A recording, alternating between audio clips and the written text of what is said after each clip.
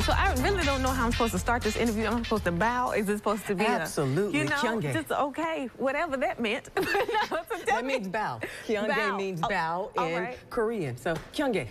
Yes. And you put your feet together when you bow. Now, as a show of respect. Well, I'm gonna put my feet together for you in and bow. then always look at me. See, it's a lot of things we got to learn. Well, if you bow your head, that might just... No. it goes south real quick. A lot of things we have to learn, and a lot of things you are teaching at your self-defense and martial art classes. Why is this something you felt was important to bring to the city?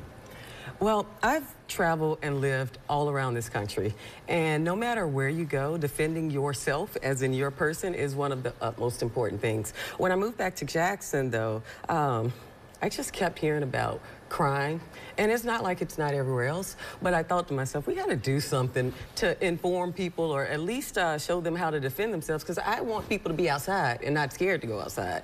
So I saw a post by Stephen Brown at Briarwood Art Center, and he said, we need more self-defense. And I thought to myself, well, I've been training for 30, 35 years of my life, and I might as well put my skills to good use. So I called him up and I said, hey, let me offer a free class. And he said, sure. Are you sure? And I said, absolutely. And he carved out some room on his schedule, and we have free classes on Sundays and Mondays for anyone to come. Wow. And so, again, you can learn kyunge. Yes. And bow right. Yeah, and what else can you learn? All right, so here's the thing. There's a big difference between martial arts and self-defense, right? So martial arts is very formal. It's where we go kyunge and we bow and we practice different skills and techniques. It's a sport. Self-defense, I want you to come in dressed exactly how you are, because what happens if you go to a grocery store dressed like that, you can't say, hey, Mr. Robert, I need to put on my yoga tights and I got to get my pads real quick. Right. Like, you got to know how to defend yourself. So self-defense, I am teaching some martial arts techniques, but they're quick and they're simple for everyone to learn.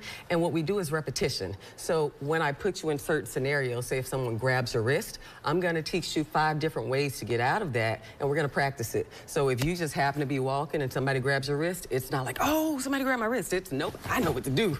And you're going to get active. Okay. So that's what self-defense is about. It's about repetition. It's teaching real clear techniques on how to disarm people and get home safe to your family. Very important. Okay, so now you have more information on the screen that we will show about when the classes are, what's going on, and also a cool celebration that's happening at Briarwood Art Center coming up soon too, right? Yes, indeed. We have the birthday celebration that's coming up on September 8th at Briarwood Art Center, and it's celebrating 2 years of almost free everything. Everything we do in this class is relatively free, and in the center. We've got candle making, we've got quilting, everything. So we're going to celebrate.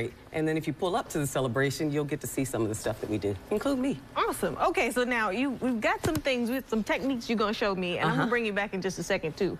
But now, with this thing, what are we supposed to be doing? So I use this because most people haven't hit a real thing. And so I use this so I can allow you to hit me without me getting hurt. It's called a slam pad. I'm going to teach you how to kick. Bow. Right there. And then those are going to be for you. You're going to put them on your hand, and then I'm going to teach you some 1, 2, 3, 4 techniques. Because what I've also learned is that most people have never thrown a real punch. Oh, no, I can hit. I don't want to, but I can throw one if I need to, you know? Most people think that. And so we're going to find out if you can actually throw a proper technique punch, because what you want is minimal effort, but maximum force. Okay. Right? Okay. So if you know the technique, let me see what you punch. That's I got right there. You know, girl, it was in the hip. I got nervous. I got nervous. I saw you. That was not bad, but with the shoulder. Yeah. So you hit with the first 2 knuckles always, and that way you coming in here, right? And then you coming straight from the chamber. It goes out when you hit. So let's try this again.